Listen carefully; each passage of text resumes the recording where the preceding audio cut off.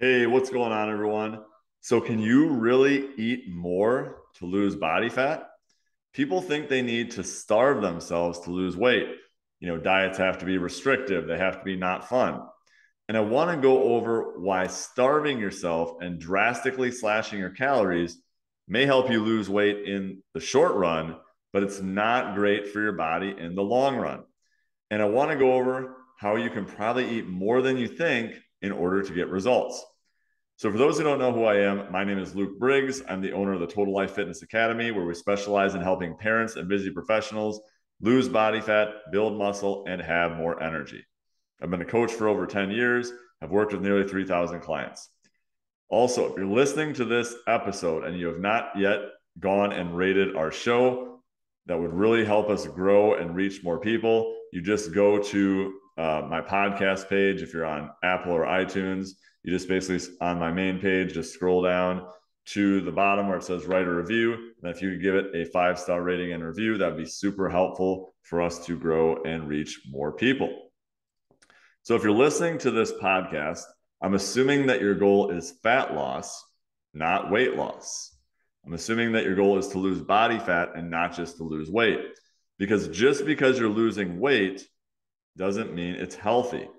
I think most people want to lose primarily body fat while maintaining as much muscle mass as possible. So the thing to remember is that when it comes to losing weight, just in general, your body's number one goal is survival. Your body wants to keep you alive because that's its ultimate goal, is to be able to function and do things. So when you're in a calorie deficit, your body perceives that as a threat. Hey, what's going on? I'm used to eating more. Feed me. So when we're in a deficit, ghrelin, which is our hunger hormone, increases, while leptin, which tells our brain to stop eating, actually decreases. So our body sends the hunger signal. Our bodies will compensate by burning fewer calories at rest. We'll feel more tired. And as I said, our hunger signals are going to go up. We've all been in that deficit where we're just hungry and hungry and hungry. So if you slash your calories like way down to like 1,000 calories, I mean, I've literally seen people eating 500 calories a day. I have no idea how they're even functioning, but they can only do that in the short run. Sure, you'll probably lose a bunch of weight right away. We've all seen all these 4-week before and afters where people lose like 15, 20 pounds in 4 weeks because they are literally starving themselves. The thing is, with all these before and after pictures, no one ever looks at the after. Look at that person 4 weeks later and see where they are, or even 4 months later. So your body will eventually down regulate your metabolism if you slash your calories way down because it doesn't think it needs as much fuel to survive.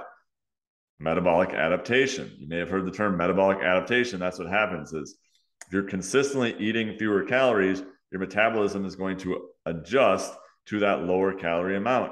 And it also works the other way as well, which is what we're going to talk about here shortly. So if you slash your calories way down, we'll also lose muscle. And having more muscle burns more calories. So it's better for our metabolism to have more muscle mass. Then if you have days when you overeat because you're hungry, if you're eating like 1,000 calories per day and then you're probably going to be starving and then you just have one of those days where you're just like, screw it, I'm just going to eat whatever I want, you're going to gain weight and body fat and gain it pretty hard. Like if you're only eating 1,000 calories a day and then all of a sudden one day you eat 4,500 calories, you can literally put on a pound of body fat. You can literally, because your body is just primed and ready. It's so hungry, it just wants to gain it back. So all this to say, you're probably wondering right now, am I just screwed? And the answer is no, you're not screwed. You just need a better approach. So the first thing you need to ask yourself is, what is my starting point? So have you been dieting for a while? For the last few months, have you been trying to lose weight? Have you been slashing your calories? And does it seem like nothing is working? Or have you just been eating whatever you want and you actually want to start a diet? You need to answer that question first, because how we approach the next part depends on your starting point, which is why you can't just give blanket advice to people. It needs to have some context. So if you're starting a diet, you need to figure out where your maintenance calories are. Now you can go on Google, type in calorie calculator, and probably find a whole bunch of different calorie calculators that can help you calculate what your maintenance calories are, or how many calories, quote unquote, you should be taking in. So let's say, for example, your calorie calculator has told you for easy math that you should start with 2,000 calories per day. So if you're starting a diet and your goal is to lose weight, you want to start with a slight calorie deficit of maybe 15 to 20%. So if you're at 2,000 calories, that would be 16 to 1,700 calories, somewhere in that range. A lot of people make the mistake of just going all the way down to like 1,200 or 1,000 calories, and they'll lose a bunch of weight right away in the beginning. But again, long term, it's going to have some ramifications. Now, if you've been dieting for a long time, this is where you need to do a reverse diet or a maintenance period. A reverse diet or a maintenance period. So I always like to use the example of an athlete or just a sports team. So I love the NFL. My favorite team is the Green Bay Packers. I live in Wisconsin. This last season, Packers were 8-9, so missed the playoffs. Didn't have their best season, but I digress. Hopefully they'll be better soon. So the Green Bay Packers play their season starts in September, and then depending on how far they go, if they make it to the Super Bowl, it'll go till early February. Otherwise, it'll be sometime in January.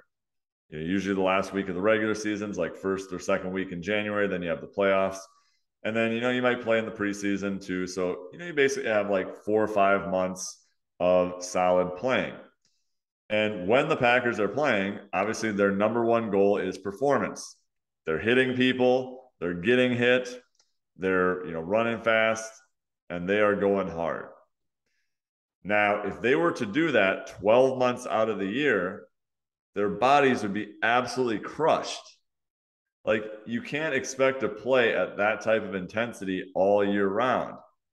You would literally be walking into an early grave. So for that reason, the Green Bay Packers, or just sports teams in general, need an off season. Because in the off season, they need to work on other things. For players who have gotten injured during the season, they need to work on rehab, recovery. Maybe they need to get a surgery. Maybe they're working on bringing up a weakness. So, maybe they're working on speed or strength or stamina in some areas. So the off season is where they work on those things. Their goal isn't to maximize performance at this point. Their goal is recovery. So it's the same thing with dieting. If you are just dieting all year round, you are literally crushing your body. You're damaging your hormones, you're damaging your metabolism. You're just not putting your body in a very good spot. So in this case, you need to take one step back in order to move 2 steps forward. You need to take one step back in order to move 2 steps forward. And this is where reverse dieting comes in.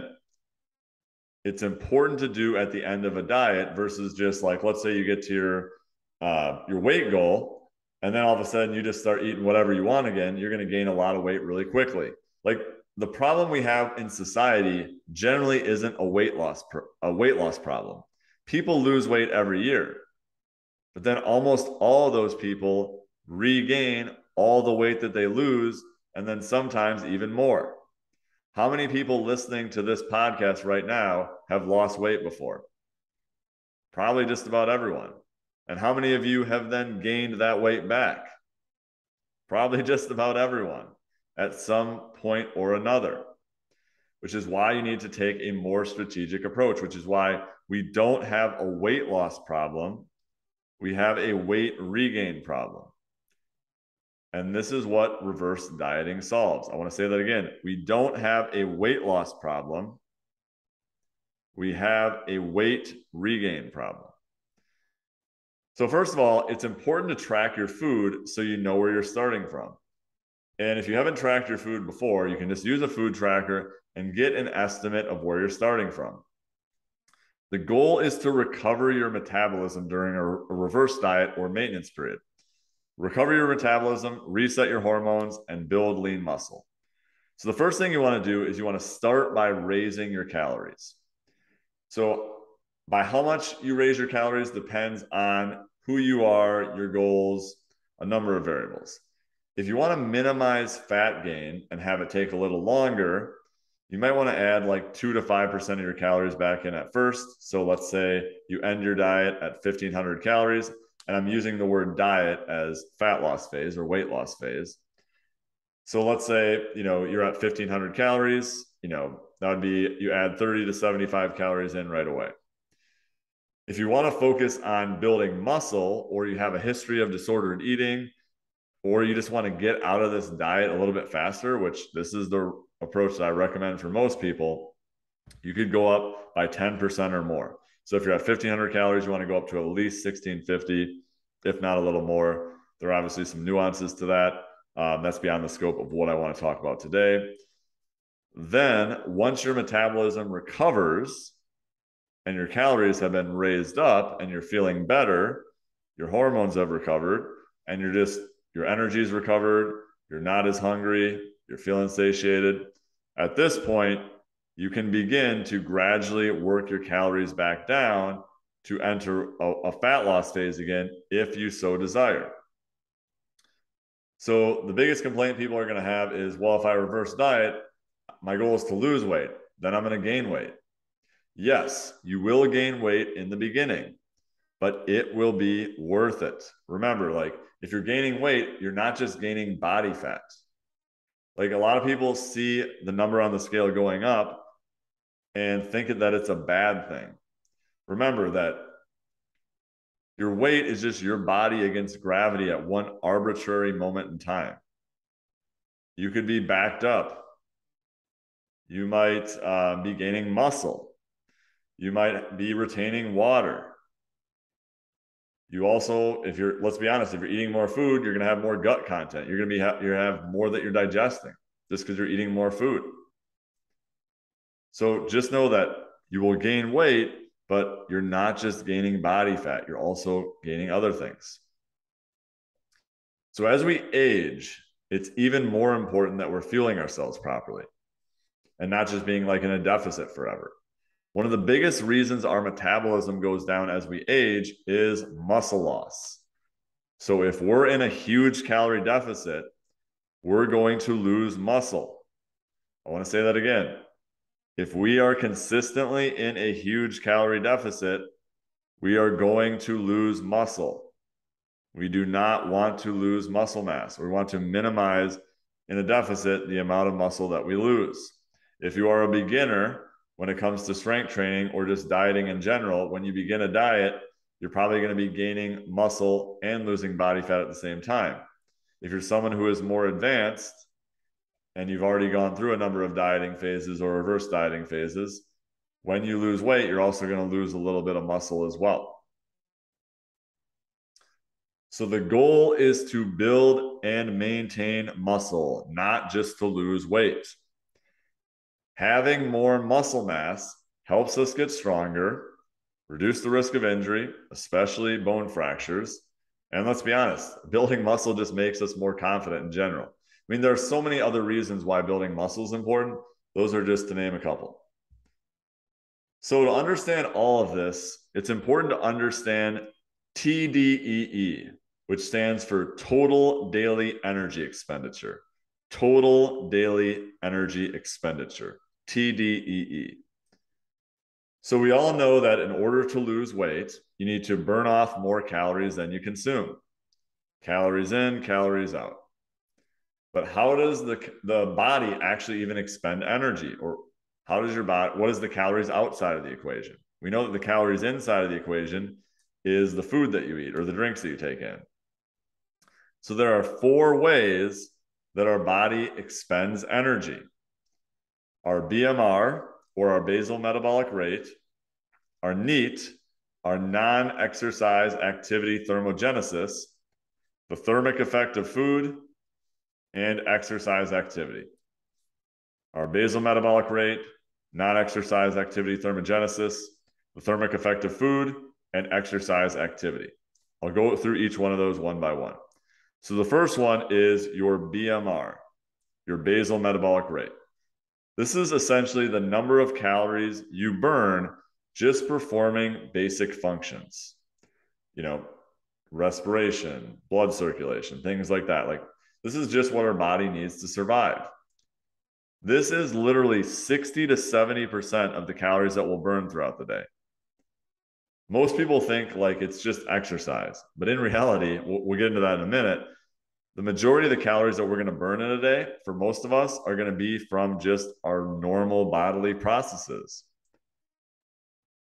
NEAT, non-exercise activity thermogenesis. The exact percentages of these next three are going to vary per person, but the majority, again, is from BMR. So with your NEAT, these are going to be things like fidgeting. For me, I personally, I'm always like spinning my pen.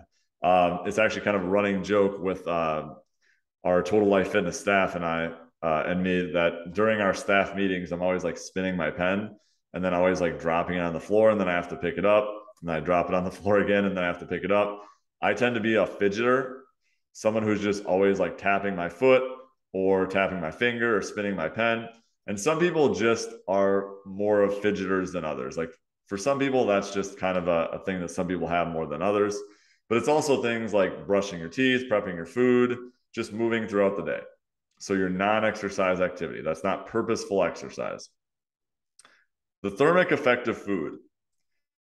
Different macronutrients require different amounts of energy for your body to process them. Protein, carbs, and fats are your macronutrients. Proteins, carbs, and fats. So protein, about 20 to 35% of your protein calories that you take in are used in digestion and metabolism. And then about 5 to 15% of the calories that you take in from carbs and fats typically being on the lower end, are used in digestion and metabolism. So what does that mean? Basically, eating protein is actually going to help your body burn more calories. It has a higher thermic effect of food. Because your body basically has way more use for protein, because protein is used in every function of your body. It's used in brain function, digestion, blood circulation. Protein, so what happens is when you ingest the protein, your body carries it to the different parts of the body, and it burns energy in doing that. In processing it, it's going to burn energy.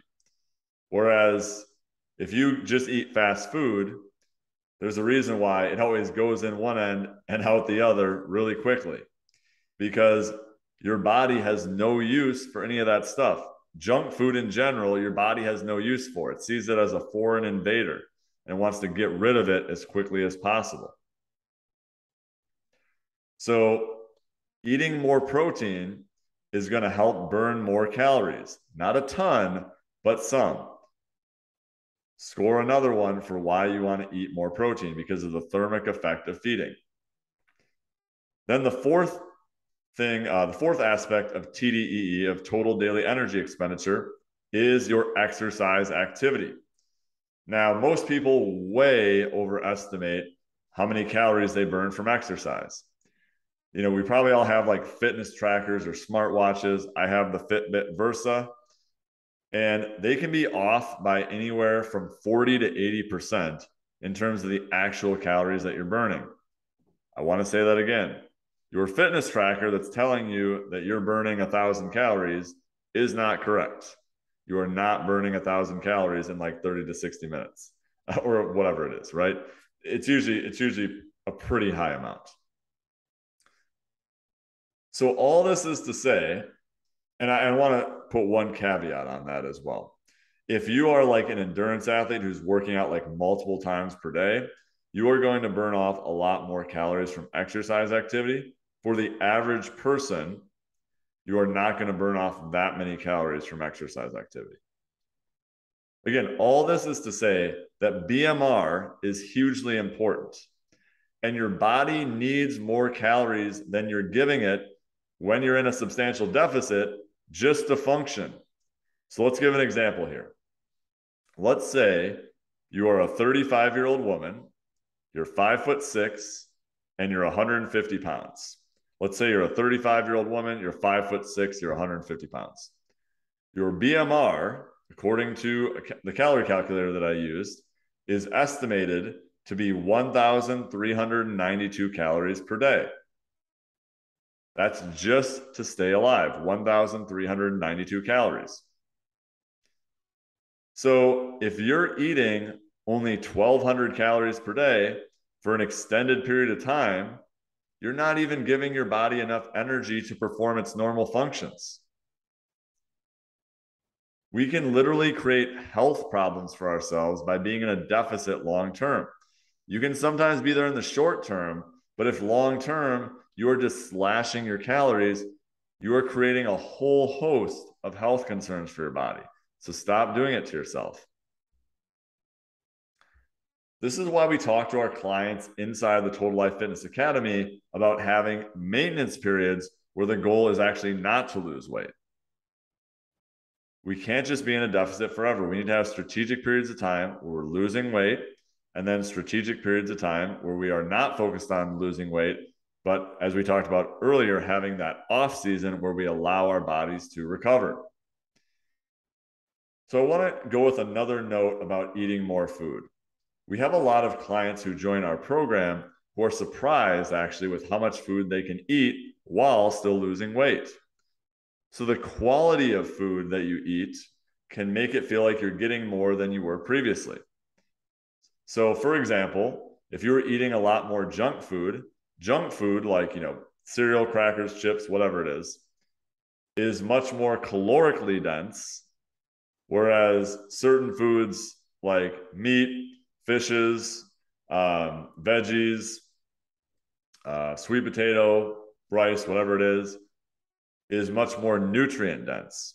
So basically what that means is that you can get a lot more food volume or feel like you're eating more while you're actually eating fewer calories, taking in higher quality food, versus like you could have, a bag of potato chips that hardly feels like you're eating anything at all, and it could be like 500 calories. Whereas you could have, 500 calories of protein, and that's like, you can't even eat that much, right? That's like an insane amount of protein.